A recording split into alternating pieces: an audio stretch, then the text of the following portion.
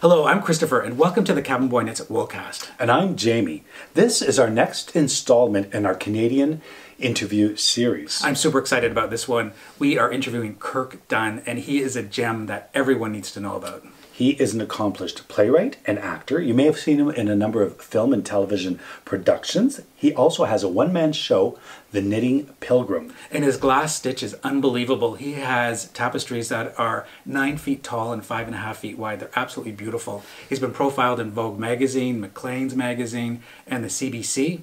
And he even interned with Kaffe Fasette. So sit back, grab your favorite drink, and he'll tell you his story.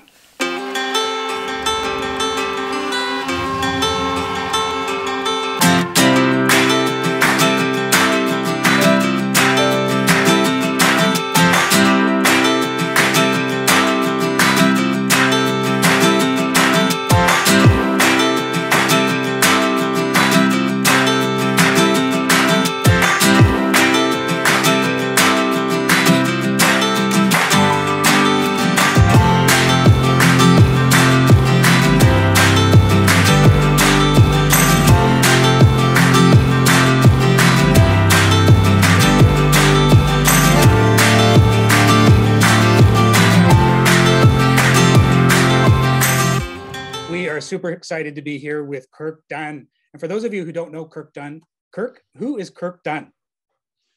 Oh my, well, Kirk Dunn is a guy who does a number of things. I guess a jack of all trades, master of none could be.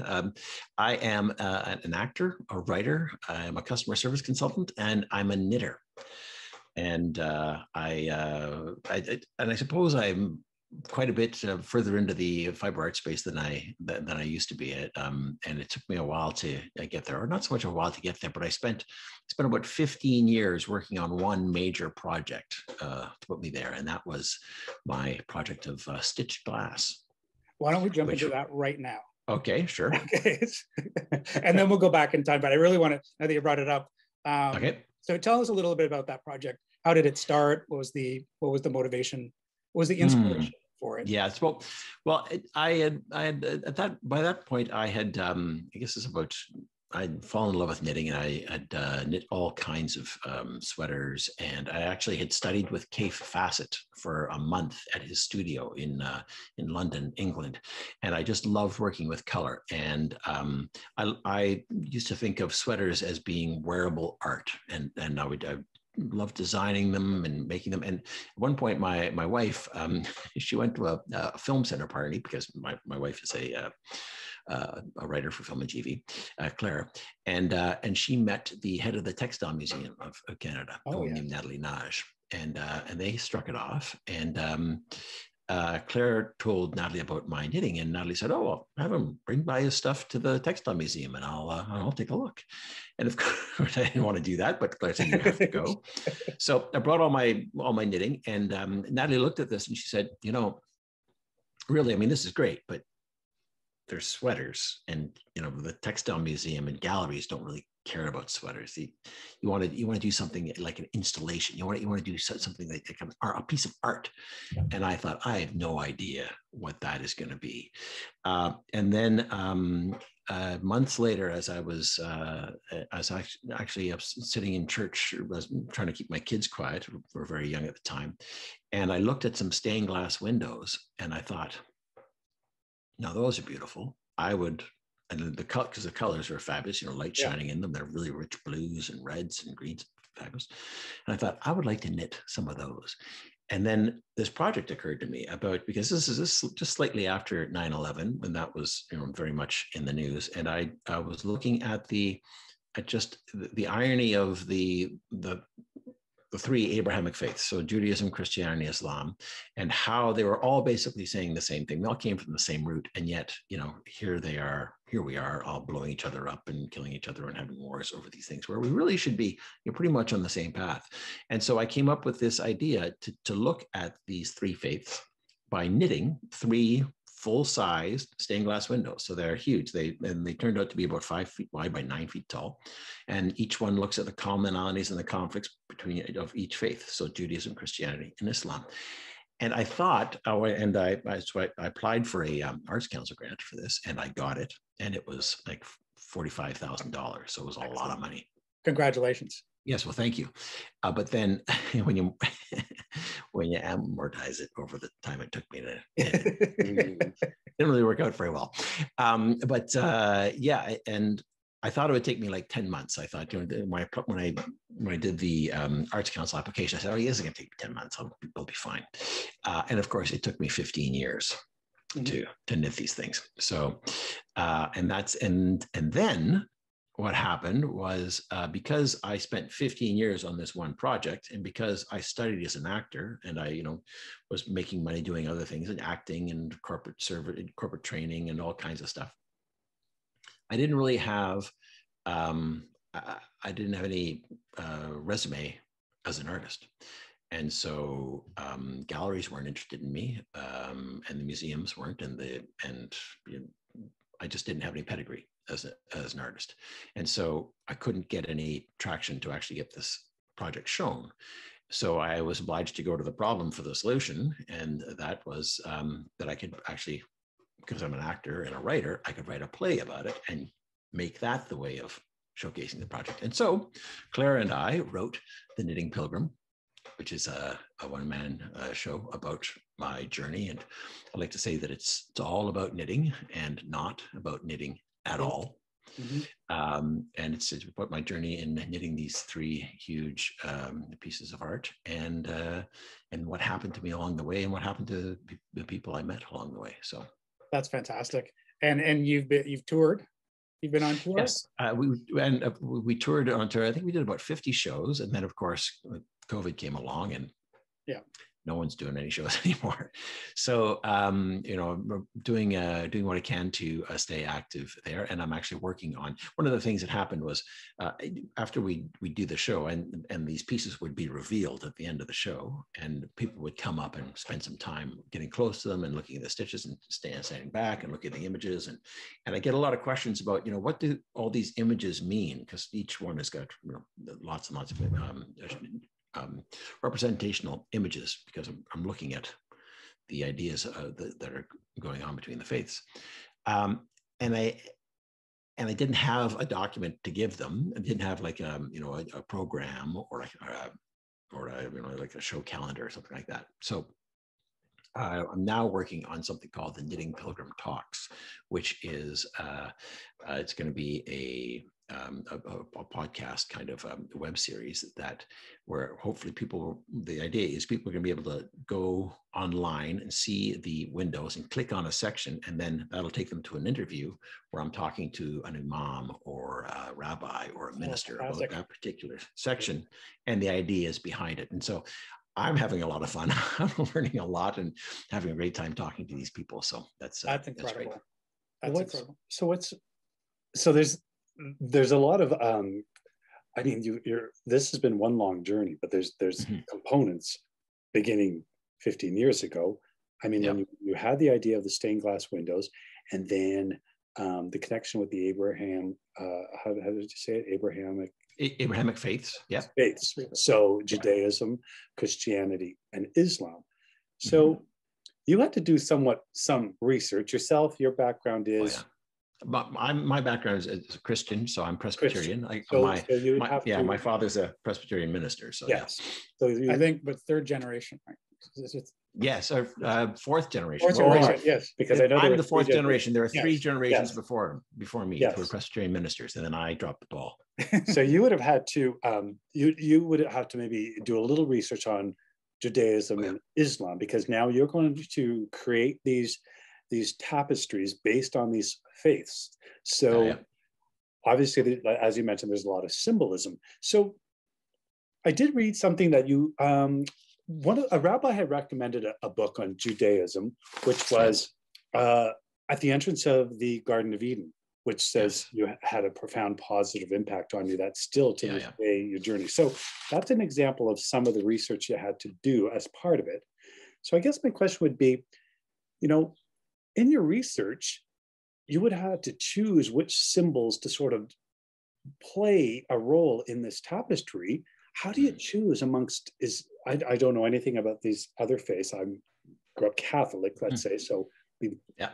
along the lines of the Christian faith, I suppose. Yeah. That's all the same category. Yeah. But Yes. along with these others, like, yeah, how do you choose that? Oh, this is one of their primary symbols, or was it something more personal that touched you that you thought would be more important? And I know the common ground being what was common within these three faiths, and then also the differences. So how did you go about choosing and why certain symbols? Maybe some examples, because I mean, you've got dozens of symbols in each, but as a general rule, how did you come about designing? I mean, I was hoping that I was going to, you know, be very universal, and I would, you know, all this research and it'd be very learned, and, you know, I'd be unassailable for my choices, right? But I was, you know, to be very frank, they're all my choices, and, you know, it's my bias and it's my point of view, and I also you know, was terrified by that, just absolutely paralyzed with terror about, you know, these choices I'm making for some faiths that aren't my faiths. You know, I can talk about Christianity all I want. I can do anything I want with that and feel very comfortable because, hey, I'm Christian. I grew up in the Presbyterian Church, and I can say things. I mean, people. So, you know, I can't. I may have views about Catholicism that Catholics might have a problem with, that sort of thing. But that's. Yes, I'm used to that kind of thing. Whereas, you know, putting up an image about Judaism, that would be, you know, that would be really, well, it's frightening. And actually, at one point, I did I took all my pieces. I didn't have the window assembled yet, but I took all my pieces and I did a presentation at a stitchery festival. And I was showing slides of it. And one of this pieces is it's a piece, it's the dove of peace. And it is the Hebrew letters for shalom. So the letters in Hebrew, and they are in the shape of a dove, right? And I've got that. And I, you know, show it up to the audience of, you know, here it is. And I get a woman who came up to me after and said, I think you got it backwards. Like, you did it backwards. And I just, like, my heart sunk because I'd already knit this piece, right? And I can't believe I knit it backwards. But I showed her the piece, and then I put the rummage in my bag and I pulled out the actual piece and said, oh no, it was just the slide was flipped around. That's all. So literally. But I just about boxed. I thought, oh, I can't believe I did that. Wow. So it's so typical. Anyway, so I had lots of moments like that where the things, you know, the images I was coming up with, I wonder, am I going to annoy people with this? And, you know, and people ask, aren't you a little bit concerned? And I always say, yes, very concerned. Yeah. I'm terrified the whole time. But it generated a lot of talk. I'm sure, like, it's, well, as one could imagine, because, you know, here we are, you know, talking about starting off with the religious part of this knit project. But like you're saying, I mean, to choose these images, and you're saying now it was your choices based on maybe what you thought would look best. I'm thinking, okay, is it you want the dove because you want, you know, that's not that colorful, but maybe you chose something else for a color, but color is secondary to the themes, I'm sure. Right. So, but your artistic side of it is going to dictate the colors. But the symbolism, like you say, you're going to show these in public. You know, did you capture a true nature of what that religion and the beliefs are? But, or is it that, you know, you came this far 15 years later, and now where you decided, how am I going to present these? And now you've created the one-man show. But along the way and in the beginning, it wouldn't have necessarily, because you had this journey and probably some revelations and some, you know, something to say. But I may be getting that from the beginning, you weren't necessarily making these where you knew there would be a story to tell later. The story seems like it evolved over the years. And then when you thought, how am I going to present these? There was a story because of your beliefs and maybe your biases or unbiases, or you're not trying to do the right thing. You were just creating art, really, right? I imagine, based on religion, which, like you say, pretty risky business. Yeah. And, I thought that when I finished it, I just like, okay, I'd frame it, I'd put it up, someone would take it, then they'd put it in a gallery and maybe we'd get a tour to various places. And then none of that happened. They just got it rolled up and stuck in a number of cedar chests. So the fact that, I'm now moving them around and I put them up and I take them off for each show. And then I'm actually there with them. And I and relating to the audiences as they interact with them, and that it makes it much more personal and immediate, and it just sort of keeps the whole thing going on. So it's been great. And it's been in the Aga Khan. Were you there recently? Yeah, we started at the Aga Khan, the Aga Khan Museum. They have a beautiful performance space where they most often do musical performances. But they have beautiful theater, great sound, and we did 3 shows there in May of 2019, I think it was. That's when those were our first shows. Yeah. So we talked a little bit about the inspiration. What about the artistic influence? Was there any artistic influences when you were creating these stained glass, or was it just coming from your heart, or did you have it? I was just curious about that because I did see in one of a blanket that you made earlier, and in one of your stained glass pieces, there were 2 artists that I was thinking of. So I was just wondering if there was any influence. Oh yeah. Well, certainly, the Kaffe Fasette is certainly the main influence. Yeah. Yeah. I remember when I started knitting, I started a bit of a dare, really, because I was an actor, and I just got out of theater school, and I was touring around Northern Ontario in a kids show in a van, and lots of driving, and between this a very short show, a half-hour show, and then you drive to Kenora. Like, whew, that's a long drive. That is. Anyway, the show I was doing it was sponsored by the Ontario Women's Directorate, and it was all about gender equity. And the show was called "Girls Can, Boys Can." So the idea being, what girls can do, boys can do; what boys can do, girls can do. And so I was cast. I was the the rough and tumble boy, and I was cast opposite a wonderful actor, Gina Clayton, and she was the tomboy. And we were sparring the whole time in this as 12-year-olds, like we were playing 12-year-olds. Anyway, the idea was anything you can do, I can do, and that was our relationship in the show. And it turned out to be our relationship on the tour too. And we actually, like, it was up around Kenora, I think in Wawa. We walked into a trading post, and they had all these beautiful sweaters. And I was looking at the sweaters. I thought, wow, these are gorgeous. I think I'm going to buy one. And Gina walks by and says, I could knit that. And I said, well, you could knit that. I could knit that. And that was where I figured, okay, well, I can knit. I'm going to learn how to knit. And so that's where I came from. And she actually helped me learn to knit. And I got a little book too that said, a little Peyton's book, how to knit. And I followed the pictures.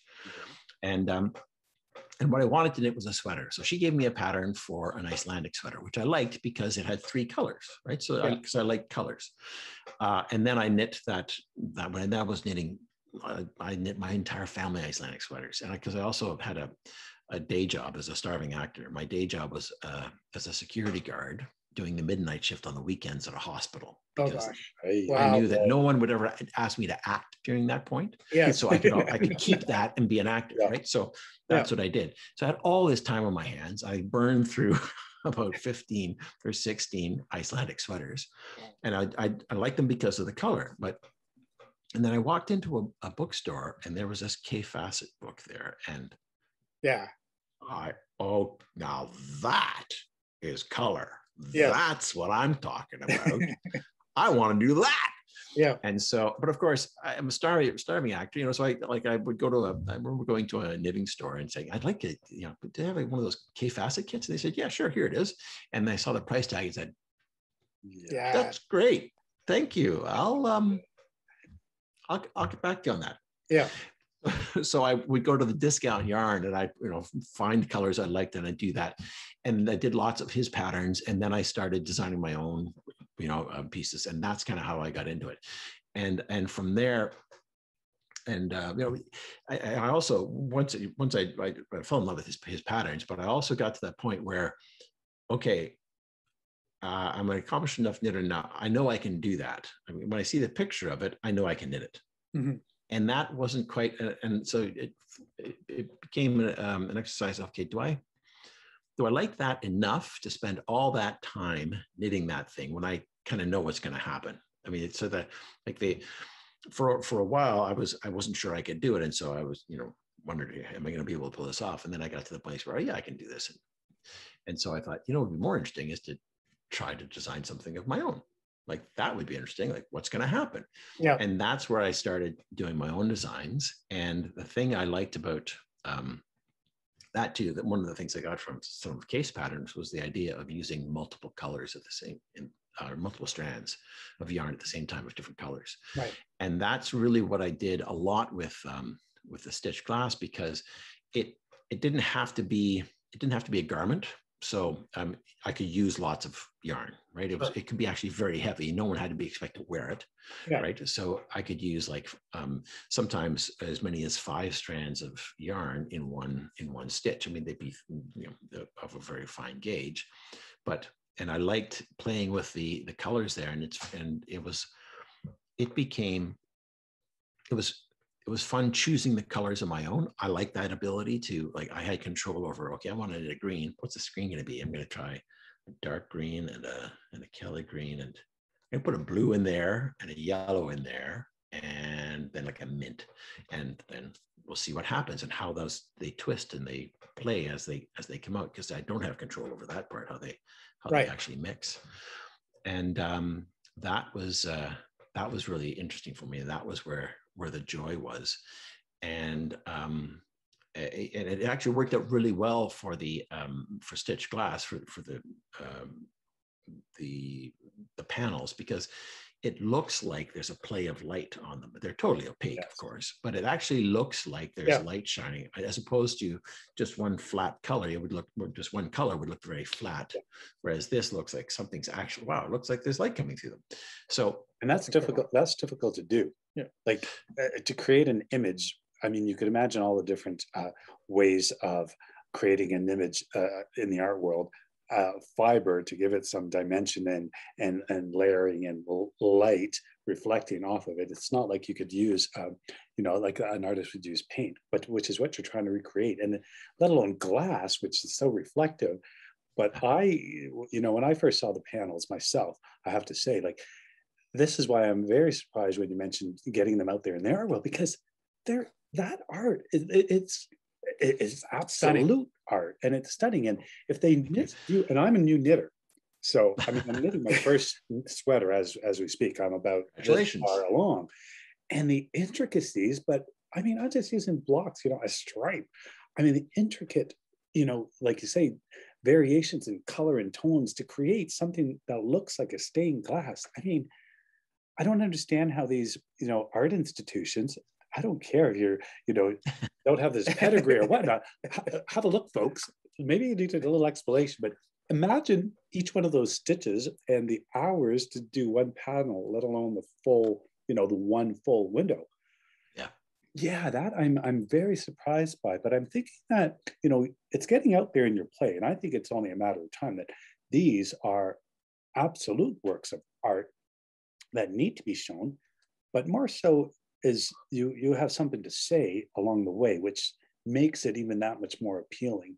And the journey, maybe that's, mention journey. Okay, but I want to step in for a second. Yes. But it's not like people haven't recognized it. You've had great feedback on your show at Fringe festivals, and there's been a movie. You've had a movie made. There's been a film, a documentary film, which is excellent. So it's great. I just want to ask, though, how does a Canadian kid end up at Kaffe Fasette's place as an intern? Like, when I read that, I just thought, oh my gosh, I have to find out. That's all Claire's fault as well. It's Claire if she does it. So I had I found, as I say, I found Kaffe's books, and I had knit a bunch of his sweaters, and then I was starting to knit my own stuff too. And Kaffe and Brandon, Kaffe Fasette and Brandon Mabley came to Toronto again to a stitchery festival. I can't remember which one it was. And Claire said, well, why don't you go and meet him and show him your stuff, show him the work you're doing. And I was knitting a piece for my father, who's because I was a minister, and he loves orange. Mhm. And so I knit him this. It was actually from an altar cloth from one of the churches he was at. It was a bunch of crosses. It's a motif, a repeating motif of crosses. And he loves orange. And so, of course, the complementary color to orange is blue. So I knit him this orange and blue thing. And of course, because the way I like to use color, anytime I wanted to use orange, then that could run the gamut between red all the way, red on one side to yellow on the next, right? Mhm. So anything that was fair game for orange. And then for blue, anything from green all the way through blue into purple, that was fair game for blue. So that's kind of the way I constructed it, and just play with those colors. And I had one person look at it and say, wow, for an orange and blue sweater, there's remarkably little orange or blue in it. It's very strange, but it looks orange and blue. It's just when you get really close, there's hardly any orange or any blue in there. It's everything else. So anyway, I showed this to Kaffe, and Kaffe was very impressed. And he said, "Wow, that's pretty amazing. That's this is exactly this is the kind of stuff I love." And I said, "Oh, thank you. That's lovely." And I went away thinking, "Oh, well, that was nice. Very nice of Kaffe to say that." And Claire said, "Well, why don't you get in touch with Kaffe and Ben and ask if they'd be interested in having you over to, for a month?" Because she had some family in London, so I could stay with them. Sure. And, you could just show up and do stuff around, you get an apprentice and be at the studio. You wouldn't have to. They would have to pay you. You just sort of go for a month and hang out and do whatever needed to be done. And so I ran this by Kaffe, and he said, "Sure, that'd be great." and so that's what we did. I went over there for a month, and it was so Claire was pregnant with our first child. And so I went in May, and Claire gave birth in August.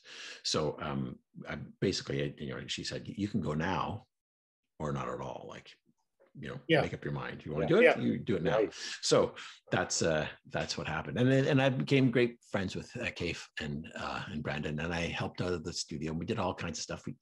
And Kaffe, taught me a lot, not just about knitting, but also just about how to be an artist. And he had a studio for mosaic. He had a painting room. He had needlepoint over here. It was before he started quilting.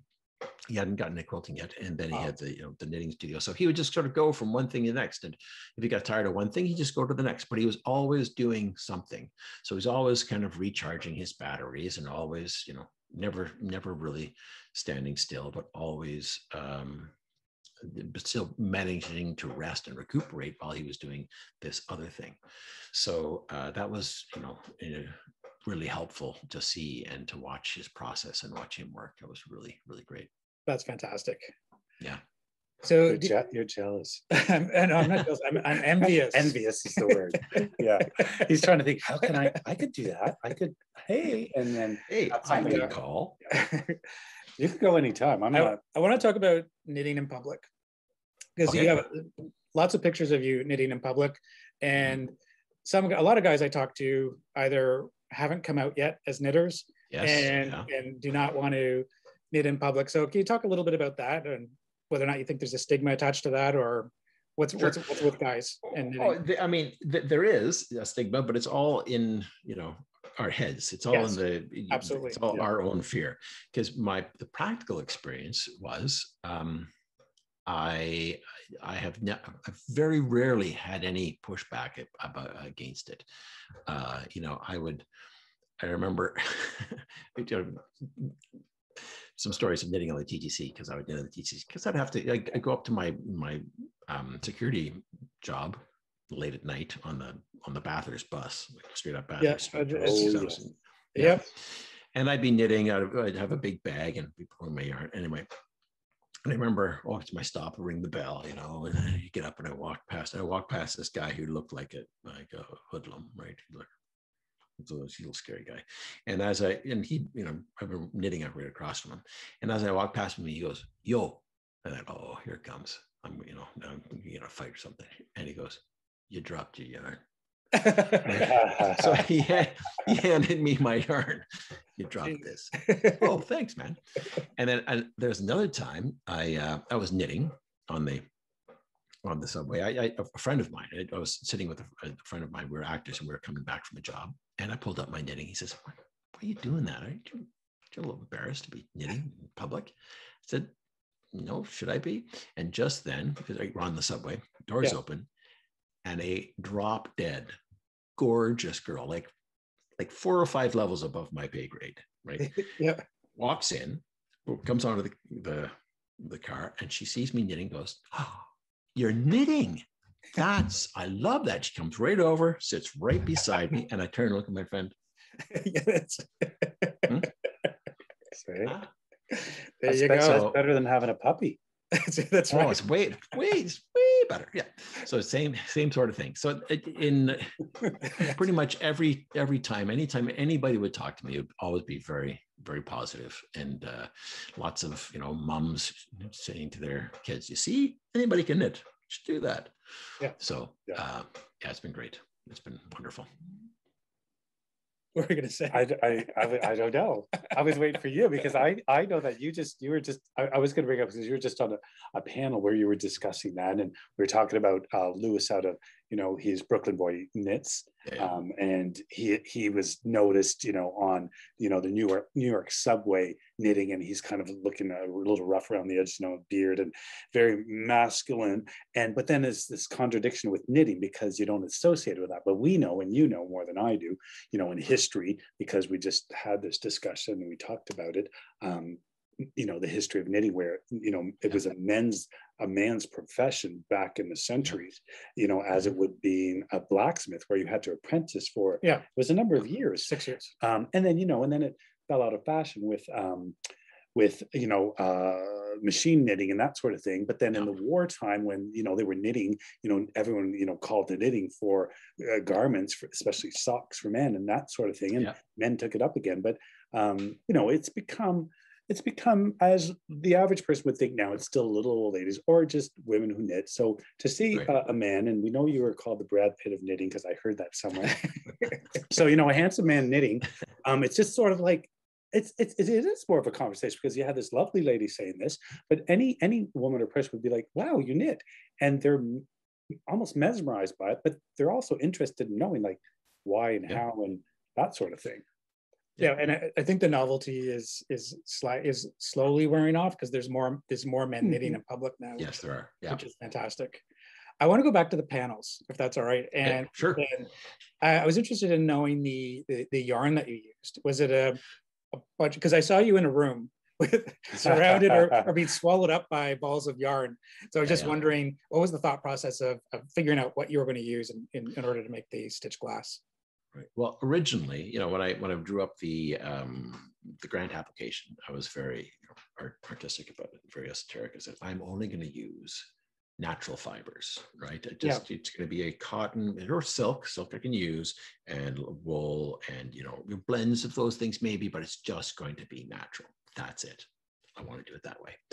And then, of course, I start knitting, and it occurs to me that I need, because I'm doing stained glass, the cames, or the parts that hold the pieces of glass together, the lead are called cames. And of course, they're metallic. And to make them look metallic, well, I should probably use something metallic. And I found then, and I was in Paris, I was in a fantastic shop called La Droguerie in Paris, in the Les Halles neighborhood of Paris, just beside Saint-Eustache Cathedral. Anyway, and I found this amazing spun metal yarn, and it almost looked like they were making chainmail.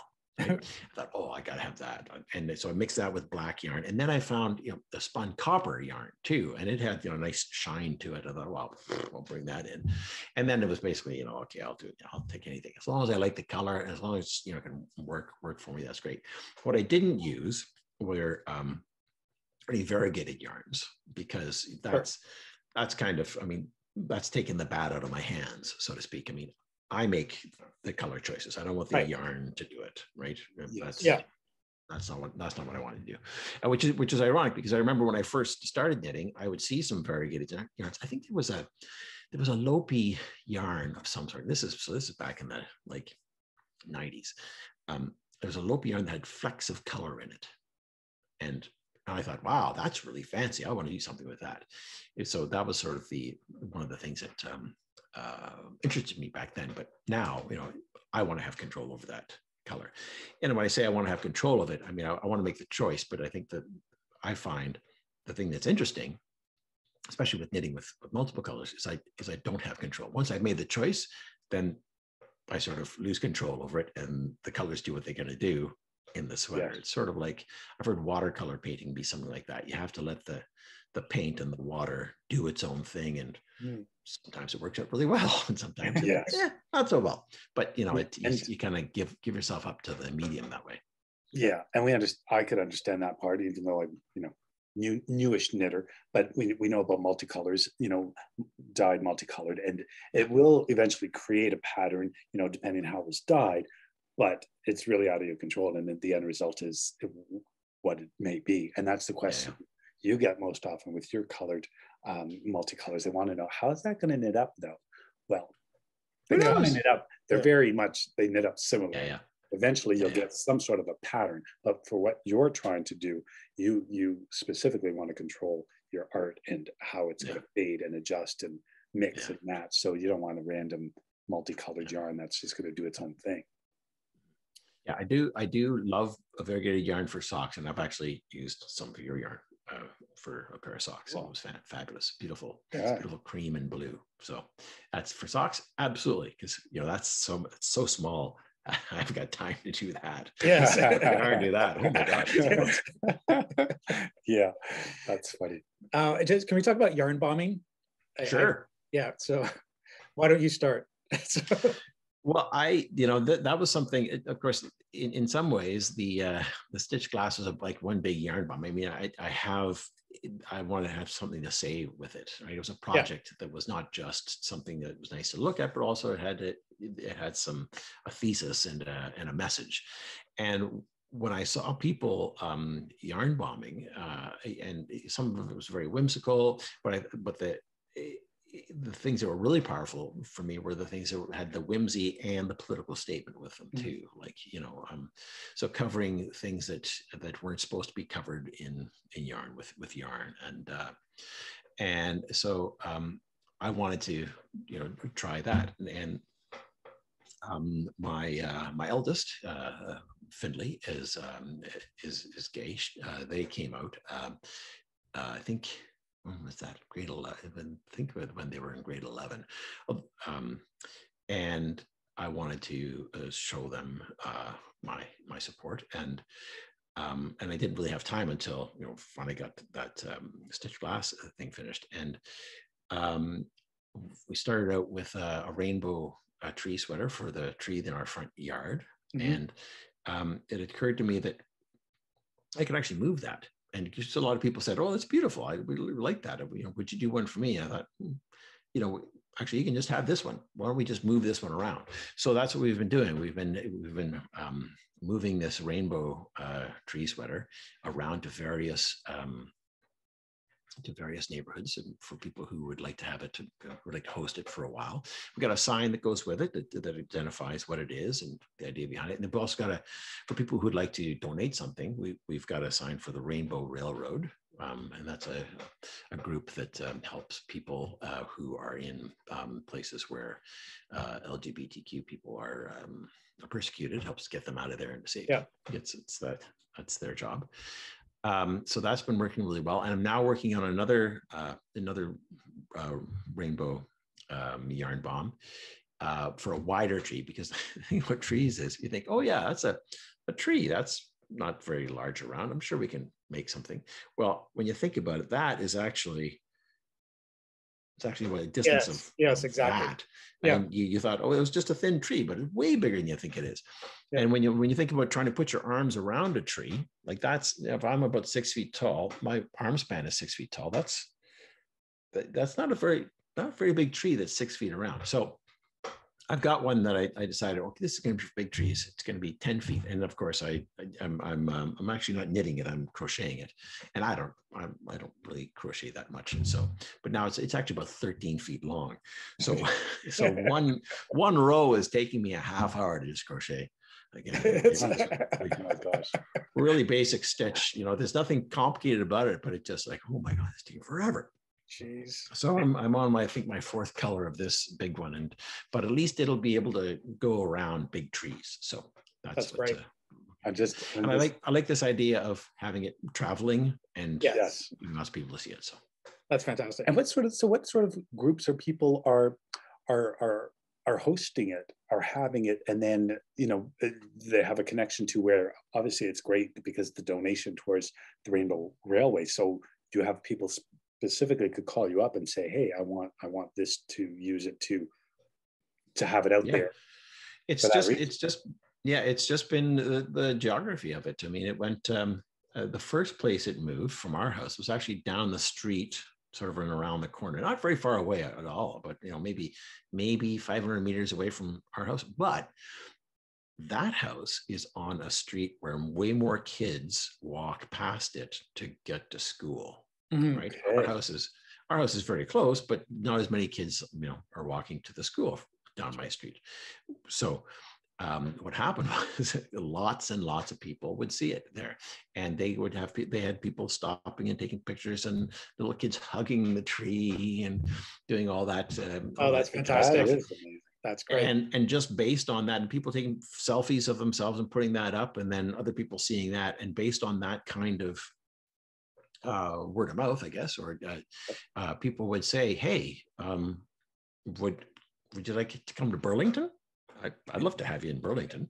And so, we took it out to Burlington. And again, people just, particularly in these crazy pandemic times, it was a really bright, interesting, fun thing that brightened people's neighborhoods, and people would stop on their walks, or they'd drive by, they'd stop, they'd back up, they'd get out, they'd take the selfies, and they'd drive off. So it's good. And that in itself, isn't that exactly what it's about? Because it is sending out a message. And isn't there just, there's the donation part of it to the Rainbow Railway, which is a fantastic railway. What did I say? Rainbow Railroad, as in the Underground Railroad. We want to get them out of there over to this destination along a railroad. Right.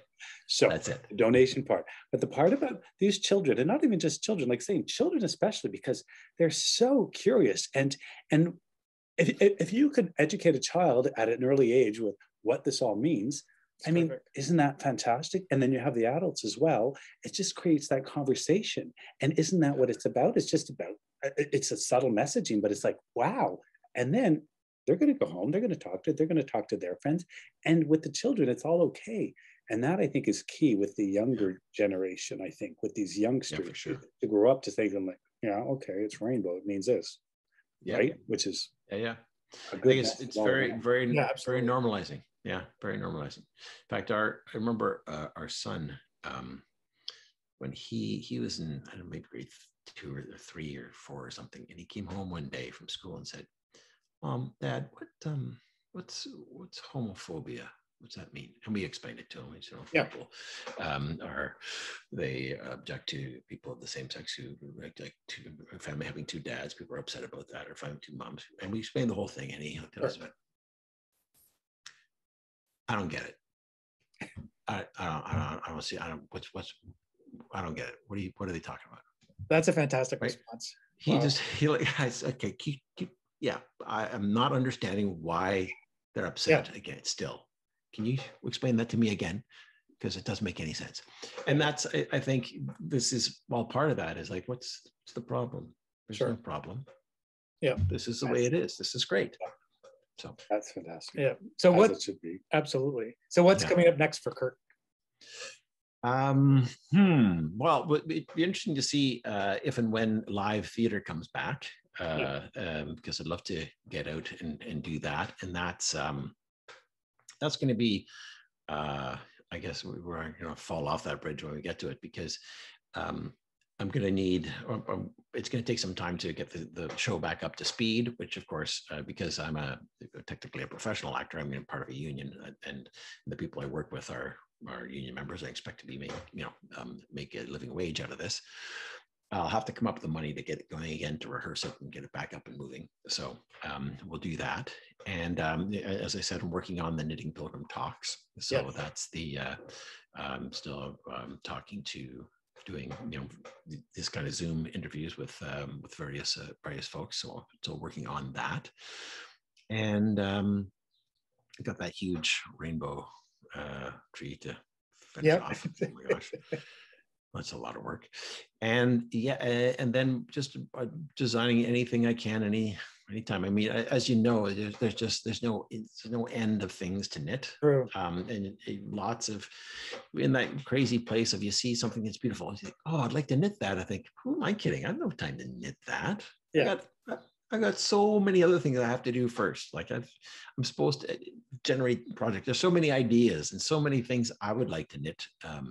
So many projects I've put on the back burner. So I would love to be doing more knitting, but it's as we know, it's a very labor intensive craft and hard to monetize that. So that's the trick. So I got lots to keep me busy for sure. Yeah. And I'm just thinking, I mean, maybe it's one of your, I'm just curious to see what maybe an upcoming project may be, along the lines of the tapestries, because that, if you were to consider doing something again along those lines, what I'm seeing a common thread, well, let's say even just between the two projects, the tapestries and the rainbow connection, let's call it. And you've come through this journey that started, 15 years ago. And I'm finding it as well. I want to mention one other thing. I think the three together, you've also written books, or you've written and produced plays. One being the Lost Land, which again is like conflict and differences. Conflict resolution. Conflict and resolution.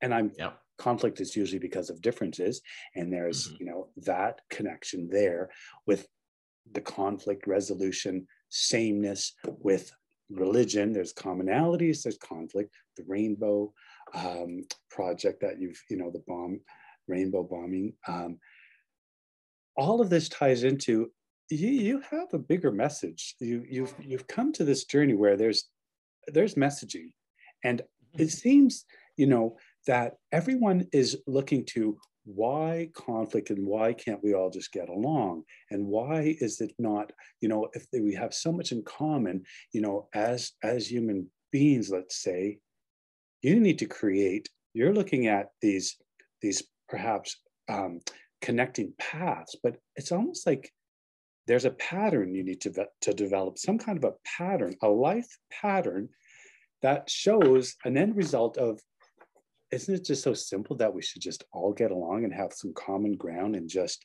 one connecting pattern that you need to develop, that I could see you developing in a new window, not based on religion, just based on a pattern, a life pattern that we should all just follow naturally as one.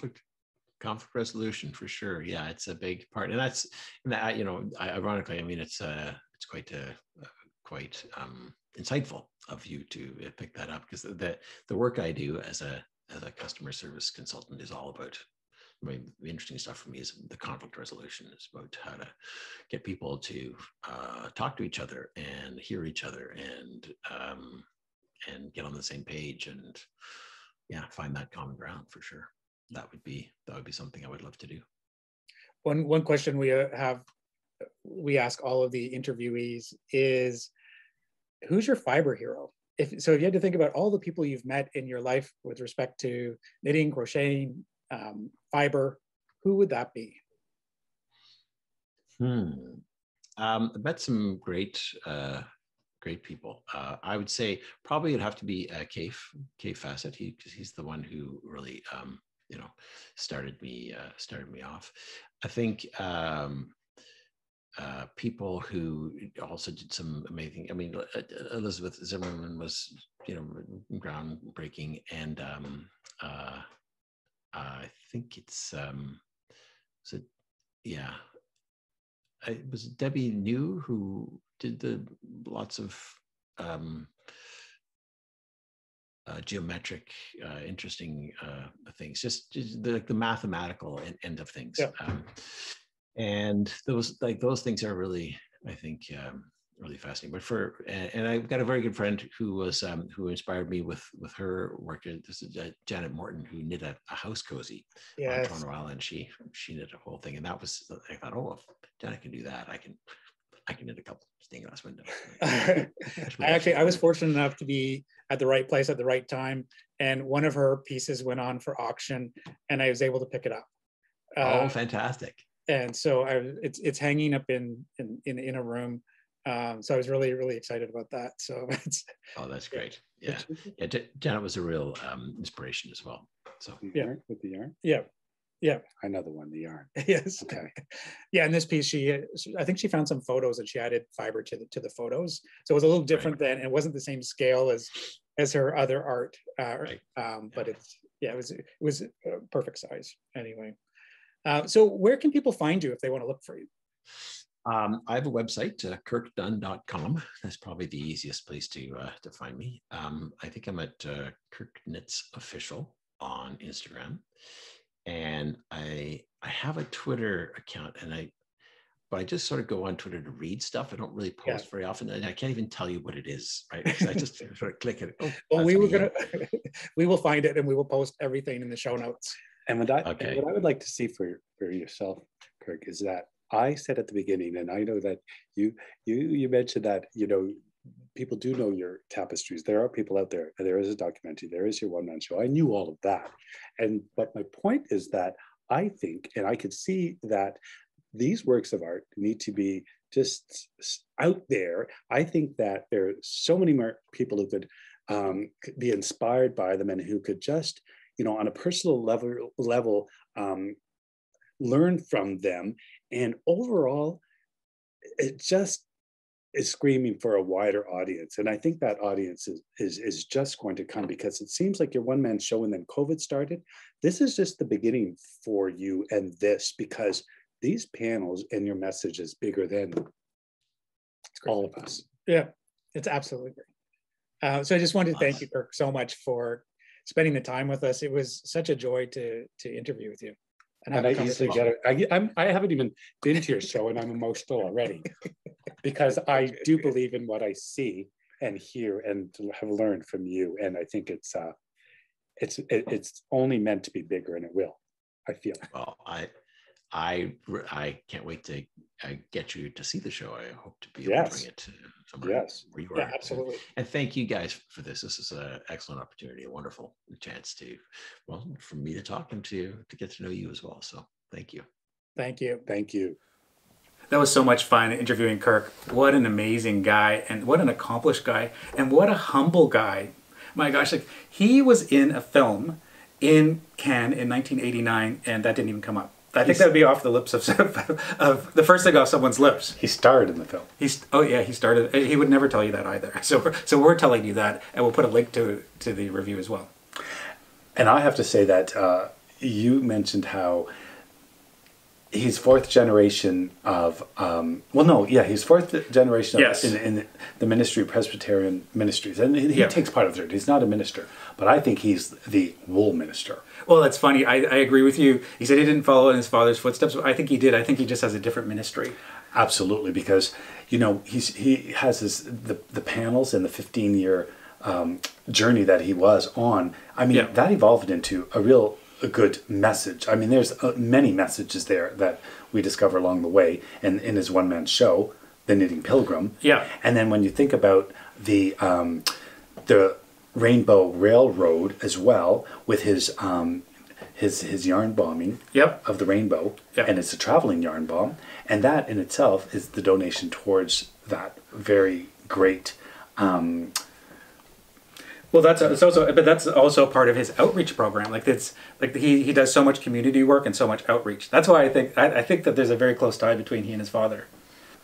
One of the other key ingredients, I think, in his success is Claire, his wife. He mentioned her a couple of times, and I love how she kind of guided him over to Kaffe Fasette and said, "Go and talk to him." I thought that was. Oh, she sent him on his way. She said, "You go do this. It's important to you. It's something you want to do." And off he went for a month or so.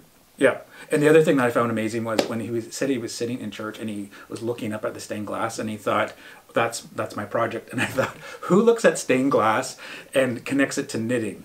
I thought that was phenomenal, and he's done an amazing job of it. But that's something that wouldn't come into most people's minds. Well, I mentioned to him because I still truly believe that this is just the beginning of where this is going. Because of the storyline within the one-man show, which I've not seen yet, but just from the reviews and the reactions of audiences, it seems to me that he has an awful lot of good to say. And so, it is so... relevant today and what's going on around the world today, and that along with his other messaging or his other good deeds and his connection to the LGBTQ community, that as well is all about inclusion and everyone just getting along. And there's a true message there that I still needs to get out there, and part of us doing this and having him is hopefully that message gets around. Yeah, and I forgot to thank him also when the first time I met him was at the Toronto Knitters Guild, and so I was, and I knew about him, and a number of people in the knitting community said, "Have you met him yet?" And so when I was giving my talk at the Toronto Knitters Guild, I was looking out into the audience, and he was sitting there, and then do you remember the chaos around selling my yarn afterwards because I forgot my my machine to tally all the sales, and it was there were a lot of people. You couldn't pay. You could look at the yarn, we couldn't buy it. No, so we figured that out, but it was just a lot of chaos and a lot of people wanting to speak. And then he shows up, and everything just seemed to calm down, or at least I tuned. You know what I think happened? I probably tuned everything out and just focused on Kirk. But it definitely calmed me down. So and the funny thing about the whole thing is, in the end, you also had a giveaway.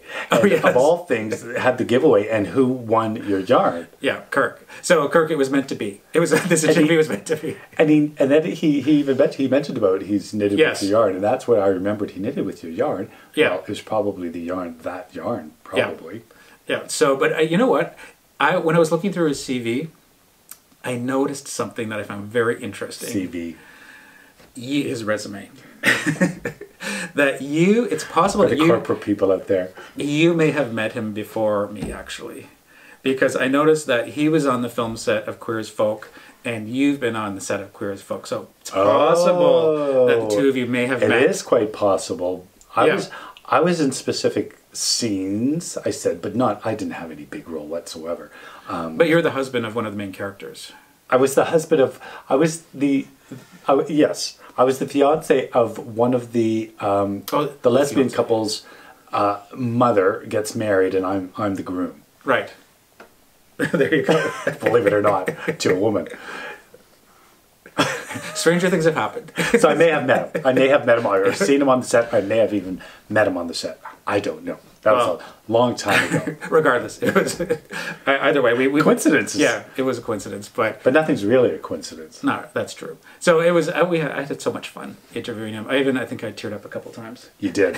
I may have as well, because it's the emotion of what he's doing. I think, and his personal journey, and the message that the world should be as one, and we should all get along based on anything that we are always conflicted about in this world today, which would be, religion or inclusivity and the LGBTQ community, and not just that, racism as well. Yeah. All of it combined is he manifests that through his one-man show and these stained glass knitted stitched windows, and also with his community work. It's all just him being out there and putting it all on the front line as to, let's just all be one and get along. And with respect to his charity work, I was really impressed to see that he's doing work with the Rainbow Railroad, because they are a phenomenal organization and doing really important work, and I'm definitely putting a link there so everyone can read more about them. So that was quite something. I really enjoyed chatting with Kirk. It was by far, I think, one of the more, for me, one of the more, it touched a lot of deep-rooted emotion for me as well. Yeah. And so for that reason, I think it was a wonderful, wonderful experience and interview. And we thank you for taking the time and spending the time with us. So thank you, Kirk. And thank you, everyone, for watching. I hope you enjoyed it. Take care, everyone. Bye-bye.